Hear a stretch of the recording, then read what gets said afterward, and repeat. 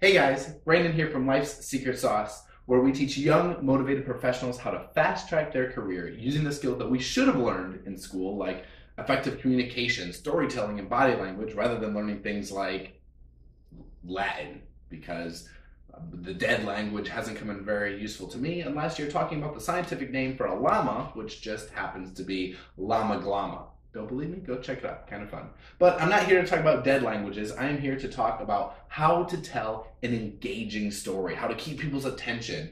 Now, this is what it's all about. We retain information better through stories. We learn through stories. We've been told them since we were young. Facts and figures are great, but they belong in a spreadsheet, not in your sales pitch, not in your ideas. We can't visualize and connect to numbers in the same way that we understand stories. So if you really want to convince someone, if you want to persuade someone, if you're trying to sell someone, start telling stories. So today I'm going to tell you the 3 must-have elements of any great story. Now, I didn't make these up. These are facts. They have been around for years, since cavemen have told stories. There are tons of amazing books on how to tell better stories, and my guess is that you probably haven't read many or any of them, but these are the facts. These are the cliff notes, the 3 things that you need to know about how to tell an engaging story. Number 1, your story has to have vulnerability. Number 2, it needs to have conflict or struggle. And then number 3, it needs to wrap up with a transformation.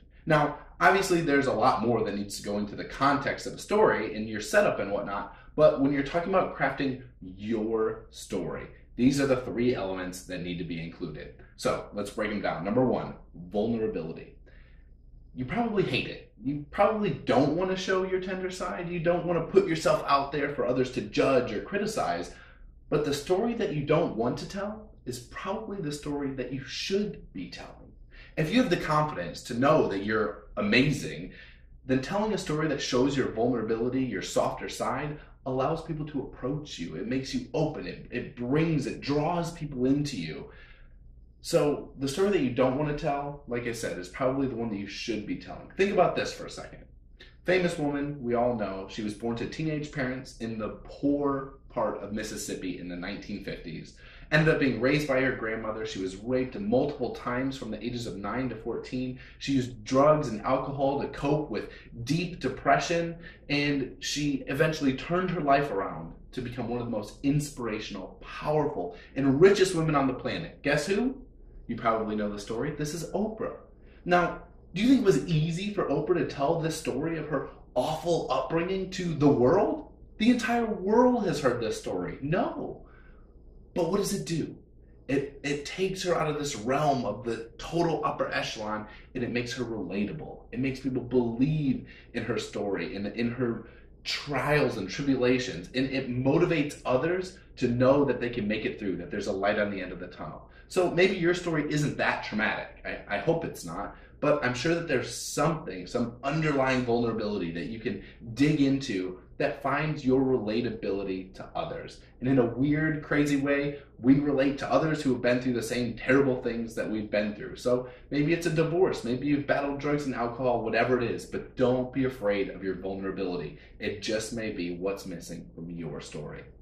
Number 2, conflict and struggle. Baby was born, got good grades, went to college, got a job, had kids, saved for retirement, moved to Florida, died. Great story. Not. Where's the conflict? Where's the pain point? If you've ever done any literary or narrative research, there are actually 6 types of conflicts. So find one, pick one, and then start implementing into your story. So what are these 6 types of conflicts? Number 1, people versus people, obviously. Think Hunger Games, Katniss Everdeen, shooting, bowing it up with people. Number 2, person versus nature. Jaws. Well, I mean, what's more fear-inducing than watching a 20-foot animatronic shark eat you? Or maybe it's Into the Wild. A man goes up into upper Alaska, man versus nature, what happens?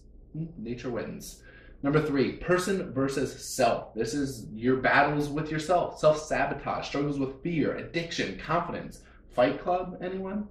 Number 4, person versus society. This is your man on a mission. You're righting the world's wrongs. Think To Kill a Mockingbird. Atticus Finch was defending a black man in the 1930s in the South. Yeah, he upset a couple of people. There was definite conflict there.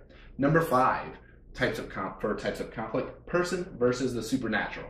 Now, probably not going to be in your story unless you're secretly a Jedi or were recently bitten by a werewolf, but everyone is intrigued by the supernatural. Why do you think the Avengers has sold billions and billions of ticket sales around the world? Well, there's lots of struggle, there's lots of conflict, and of course, there's quite a bit of supernatural as well. And then 6, the final type of struggle, people versus technology. Now, this is today. I could tell you 1.5 million stories about how I personally battle with tech. Shoot, I'm lucky that this video even made it onto YouTube and I figured out how to get it on there without deleting it. I couldn't tell you how many videos that I have accidentally deleted or filmed the whole thing and the microphone was off or got it ready to upload and then something terrible happened. Me, tech, not so much. I'm good with people. But forget about that. We're talking about stories like The Matrix, The Terminator, in which tech collides with real life and there's actual conflict. So pick one of the 6. It's not just those 6, those are the 6 main ones, but figure out how conflict applies to your story and start adding some element of surprise, of suspense, of action, of conflict. Otherwise, your story is just plain boring. And the third and final, which is last but not least, the third element that needs to be incorporated into your stories is transformation. So maybe you had a rough upbringing or you hiked the Appalachian Trail and battled nature. What happened at the end? Are you smarter, stronger, more powerful, more influential? What happened? What was the result? How did you change? How did you grow? How did you transform? In storytelling, you've probably heard of the hero's journey. I don't have enough time to talk about it here. Just Google it and then overlay that framework onto any Disney movie in history. It's the same.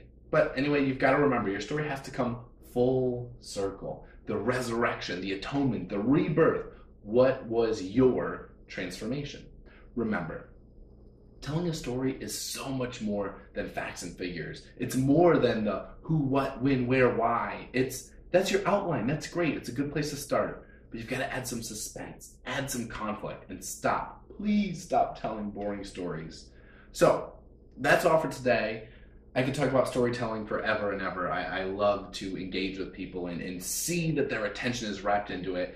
And I really hope you got a lot of value out of today's video. If you did, click subscribe right down there in the corner. It's a way you can say thank you to us.